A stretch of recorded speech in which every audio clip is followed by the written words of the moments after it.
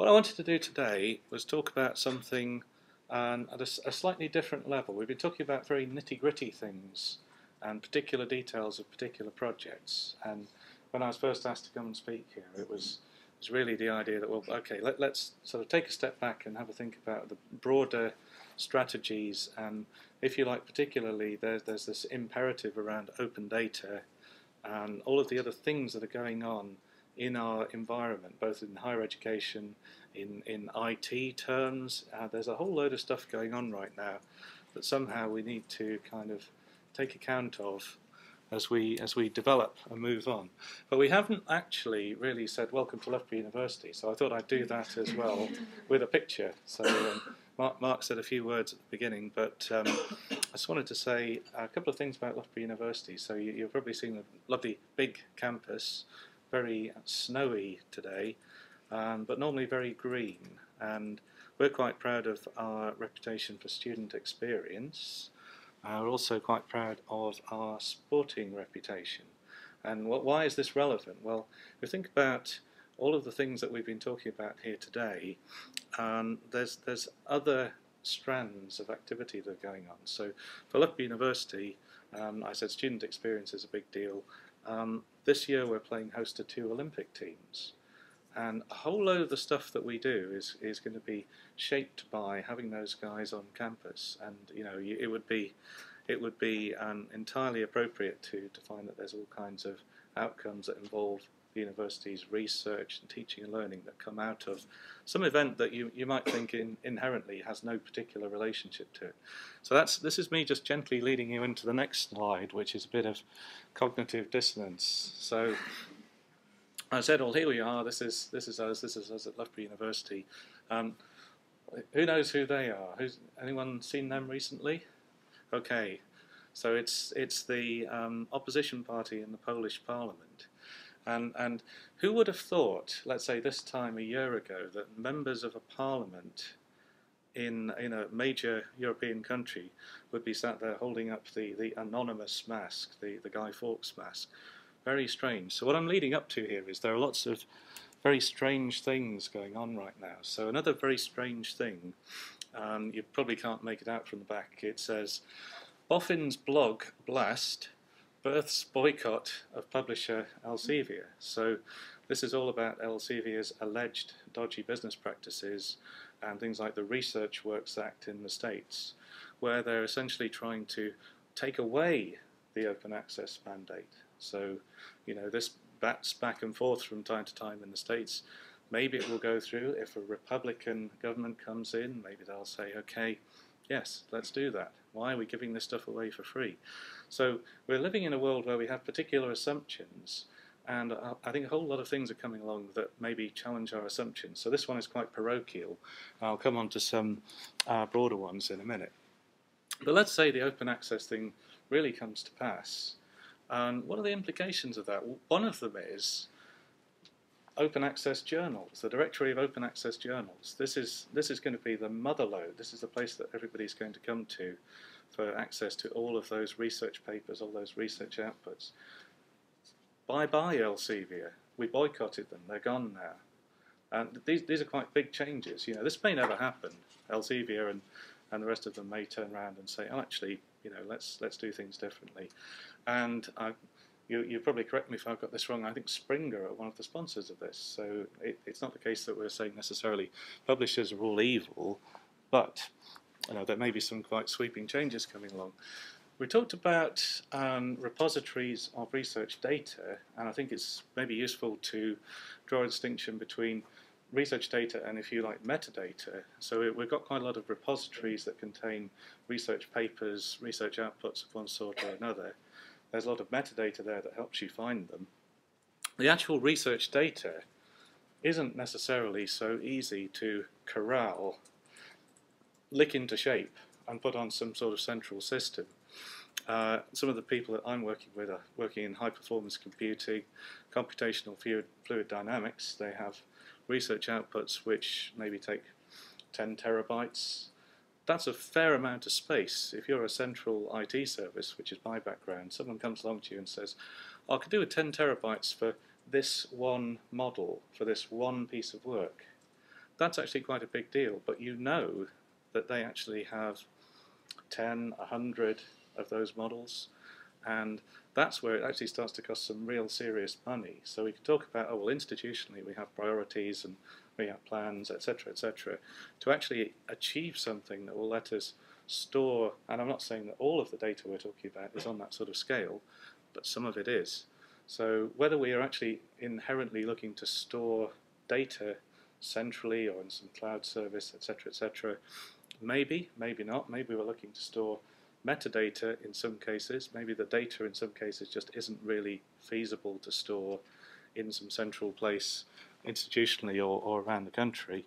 And anyway, once we have all this data stored that's open, we will probably want to have something like RAW there, the Register of Open Access Repositories, so that we can actually find it and use it.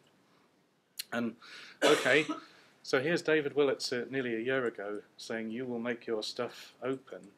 And I think we have to bear in mind that that's a government position as well. So we talked about the Research Works Act in the States. Governments change, and we're basing a lot of assumptions right now on a political decision by one government, which may well be overturned later on if this government fails, for instance. So here's another perspective on it. We're all sitting here saying, okay, I've put my stuff out in open access journals. I've made my data available openly. Anyone can grab it and use it. A lot of the things that we're used to, this is maybe 5 years down the line, aren't there anymore. How do people find out that I've been doing this stuff?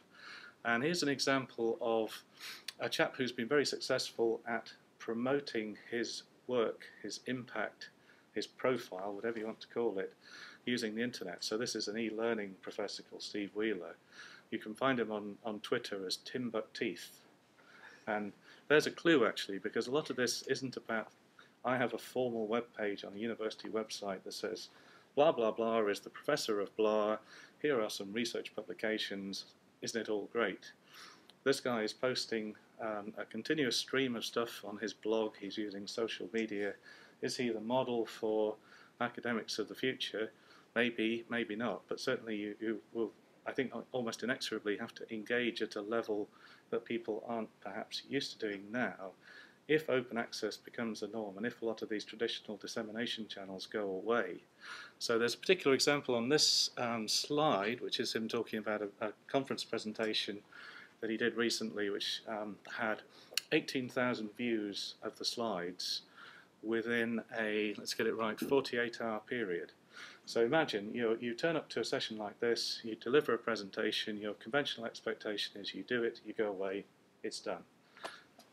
This guy's had 18,000 people, plus or minus a few, some people probably came back and looked at it again, come and look at his stuff all over the world just from one presentation at one event. So you can see the network effect, the dynamic of having the internet here, of having these social media technologies, really potentially changes an awful lot about your potential for impact, how you get your message across, a whole load of stuff. And I should say I posted a link to the slides that we're looking at now yesterday evening. So I'm no Steve Wheeler, I don't get 18,000 hits on my slides, but I've already had over 100. So I'm sure some of you in this room have looked at the slides, saw them on Twitter last night, probably 4 or 5, maybe a few more. So who are the rest? So those are all people who aren't here today. So I say I'm trying to get a few ideas together here. Going back to the impact thing, and this is all very vain. I'm searching here for myself on Google, and here I am. Wow, this is great. I went into anonymous browsing mode, deleted my cookies, set my location to Oktamukti just in case it was inferring anything from my location in Loughborough. I'm 2 of the top 4 hits for me. This is great. So my profile is looking pretty good. I'm quite chuffed about that. And a little preview screen there is showing a blog post that I wrote about another conference. This is all great. Next page. This is what you see below the fold. So it turns out that there's some other people that I share a name with, and you know this guy is probably mortified that I keep showing up when he Googles himself. You know, he must be sitting there thinking, this is making me really quite angry. Hopefully we'll never meet. And again, Bing, we Google things reflexively. Bing is a huge search engine, and in the States it has something like 35% market share. Not on there at all. There is another slightly dodgy character here, this guy who's into cage fighting. That sounds quite interesting. That's not me.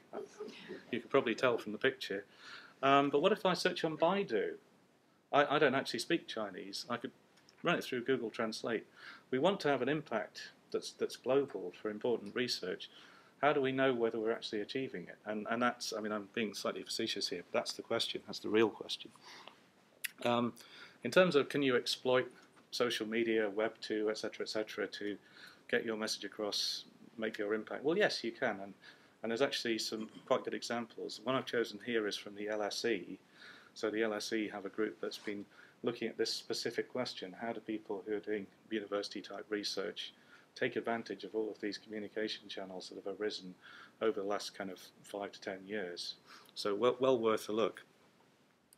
And my brief includes not just research-related stuff, but also e-learning. So I'm conscious that there are similar discussions happening around e-learning. And there's a particular example I pulled out here, which is this thing called MITx. I could also have pulled out something called Udacity. And what these guys are doing is taking university degree courses, making the content freely available, and then awarding qualifications. They're only, if you like, badges right now, but they could turn into real qualifications later on.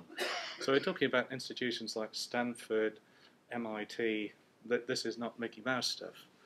In terms of disruptive influence, this is really quite huge, particularly when you're thinking about, well, how do I find out that there is a course? Well, maybe I go to a site like Class Central. I don't go to UCAS.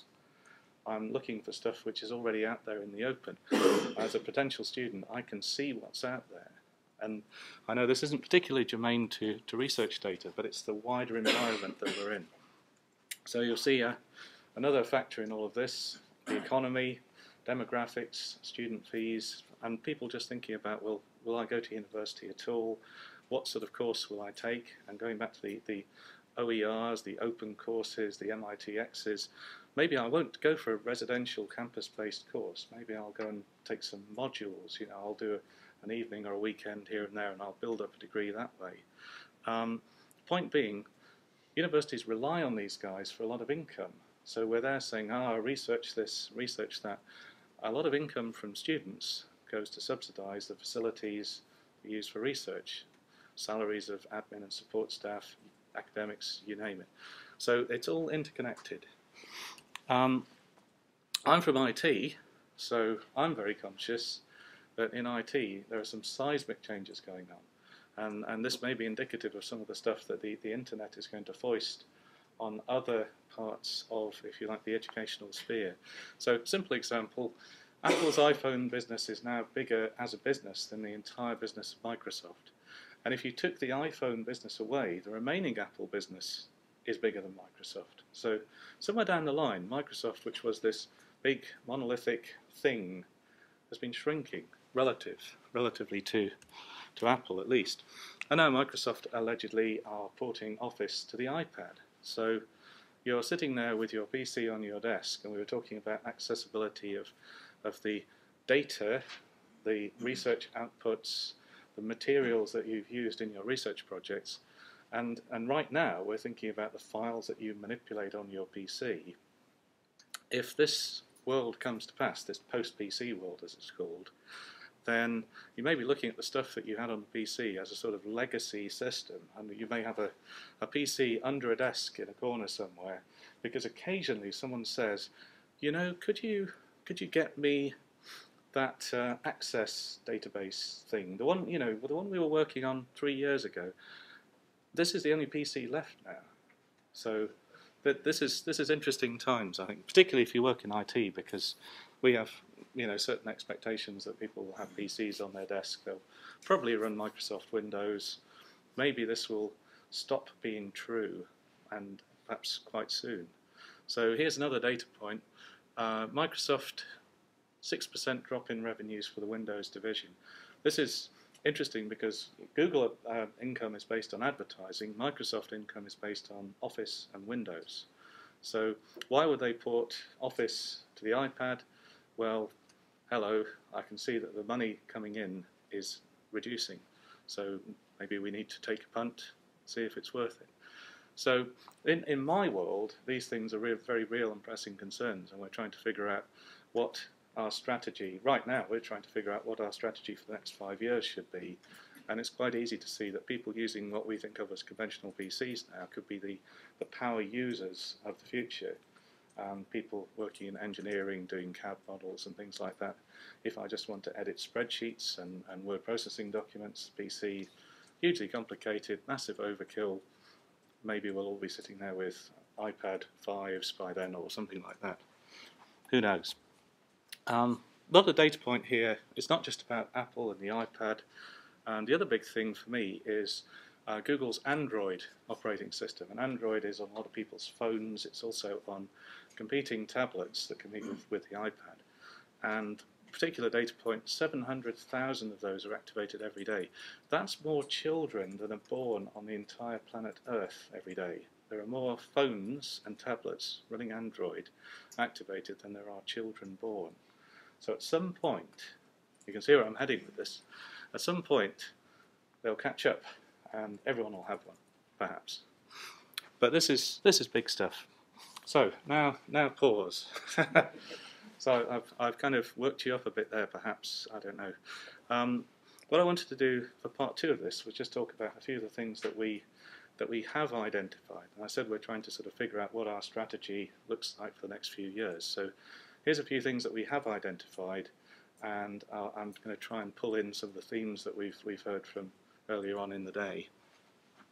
So talked about things like cloud computing, and we talked about mobile devices, and here's an example that actually pulls all of that together. We're just launching our portal site. We're a few years behind the times. A lot of people have had these already. We've caught up, and one of the ways that we thought we'd catch up was by being mobile from the word go. So visit the site on your phone, get a mobile optimized version of it, and this site actually pulls in Google services. We use Google Apps with our students. So on your phone you get your Gmail, you get your Google Docs and things like that. And so we've built that in. As an IT department, we're not saying, cloud services are a bit scary, a bit threatening. We're not going there. We're actually trying to embrace them. And so much so, actually, that we got Google to come and do a street view tour of our campus. And anybody who has a university with a big campus, get in touch with them, bring them in, and they'll be more than happy to do it. So this poor guy with this little ice cream trike cycled around our campus for, I think it was 4 days. He was quite busy. And we also hosted a Google user group event. We're just looking to organise another one. So the point being, we've tried to go from cloud computing, third-party services as a threat to let's embrace them, let's talk to these guys and see what we can do together. And that's been very successful. So it's worth a try. In that particular case, something that I thought was very interesting in the context we're in today, this is student use of Google Docs. I think you're mostly probably familiar with Google Docs. It's essentially Google's competitor to Microsoft Office. It's not a complete competitor. It's a handy way that you can scribble on shared documents, spreadsheets, presentations, and things like that. So our students, on a typical day, at about 10,000 of them are using Google Docs. That's 10,000 people who are just accustomed to, I want to scribble on a document, bring up a browser window, type. Incidentally, I can share that with anybody I want to in the entire world, subject to the policies that the domain administrator has set. So we're talking about, where does the research data live? Let's imagine that this isn't students, let's imagine it's staff. Where does the research data live? Maybe it lives in the cloud. Another question, is it open already? How do you know? Who are you sharing it with? And there are third-party products for Google's system. There are third-party products that will actually come in and audit that for you. But it's interesting to consider. So this is staff. We're testing this out with staff right now as well. The red line at the bottom are members of staff using it. We've only got a few people really playing with it right now. The blue line is people that they're sharing things with. So we've got maybe, let's say that's about 80 staff right now, and they're sharing with, it's about 270 people. And we didn't constrain that, so they can be sharing with somebody else who has a Google account. That doesn't need to be at Loughborough University or any other university. So in the university sector, we've painstakingly constructed something called Shibboleth, the Access Management Federation, and we've gone through all kinds of hoops to connect institutional systems together with particularly publishers' systems, those people we were killing off earlier on. So we've gone to all that trouble, but at the same time, in parallel, a lot of us are moving to systems like Google Apps, also like Microsoft's Office 365, a competitor to what you've just seen here. And they have their own parallel way of managing identities and authentication. So there's these two parallel things going on here. They don't really meet anywhere. And actually, are we on a red herring here? Are we going up the garden path with our Shibboleth approach to authenticating people? Maybe. This stuff gives you the ability to collaborate and share in a way that you would really struggle to with institutional systems. And we were talking about the nitty-gritty of cloud computing earlier on, the Janet brokerage and related topics. So we've been doing a bit of work here with Janet and with a commercial partner called Logicalis, and it's about principally where does the stuff live? And we've been talking about it as though it's an either-or decision. So I just wanted to show a couple of slides that illustrate that actually it doesn't have to be an either-or decision. So what we've built is a prototype we call a hybrid cloud. There's kit on campus, and we have a couple of pods, as we call them, a couple of sets of servers and storage. But we're also able to cloud burst, as the jargon has it, out to Logicalis's cloud. And the point about this, and there's many similar topics that are coming up in the UMF work, is we need a sort of national grid, if you like. We need a 13 amp plug, and all of the other things that we have for electricity, for gas distribution, etc., etc. We need those for true utility computing. So the question is, can we take a load and just move it around? If we can do that, then we can be completely agnostic about where we're getting our cloud services from. And we can actually, going back to the previous slide, we could say, well, okay, it's currently cheaper because of power costs or cooling costs or what have you. It's currently cheaper for me to run this in-house or move it to industrial data center number 2, which is actually on the Arctic Circle. And if it becomes more expensive later on, I'll just pull that back and do it in-house. So that's where the thinking is right now about these things. Is it so important to say, is it cloud or not? Cloud can be your own stuff as well as third-party external stuff. And that's really the message I wanted to get across. So I don't have much more to say here, just a couple more things. One of them is we're increasingly being encouraged, I think is the word I'd use diplomatically, to collaborate together as institutions. So if people are funding you, they'll often fund you to do work together and perhaps not to do work on your own. And a particular example of this that I'm very interested in right now is something that we're doing with Nottingham and Birmingham. This is through the Midlands Energy Graduate School. These guys have been doing research together, and they've been training postgraduate researchers together, and they're just going into teaching now. And earlier on I said about how research and teaching and all of these other activities weren't necessarily siloed and separate. These are the same people.